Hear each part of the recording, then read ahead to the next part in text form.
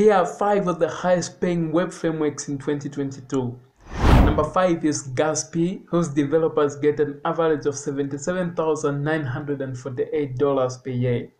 Gatsby is fast and flexible. It is used to build websites with any content management system, API, or database. It is easy to work with, and there is so much that you can do with Gatsby. Number 4 is Dino, whose developers get an average of $78,000 per year.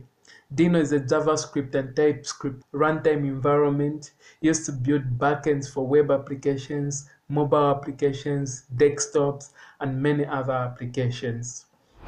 Number 3 is the Play framework, whose developers get an average of $88,000 per year. Play framework is used for building web applications using Java and Scala. And if you're coming from a Java background, this is the best framework to pick up for web development. It is used by many companies such as Samsung, Walmart, Verizon, Electronic Arts, LinkedIn, and many others.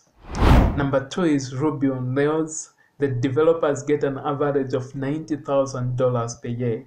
Ruby on Rails is easy to work with. It has powered a lot of startups and companies such as Shopify, GitHub, Hulu, Zendesk, Airbnb, Twitch, Coinbase, Heroku, Dribbble, Kickstarter, and many others. Ruby on Rails is easy to work with. The syntax is clean and easy to read and write, and you do a lot of things in just a few lines of code. Number 1 is the Phoenix frameworks, whose developers get an average of $94,644 a year. Phoenix is not only the highest paying web framework, it is also the most loved web framework in 2022.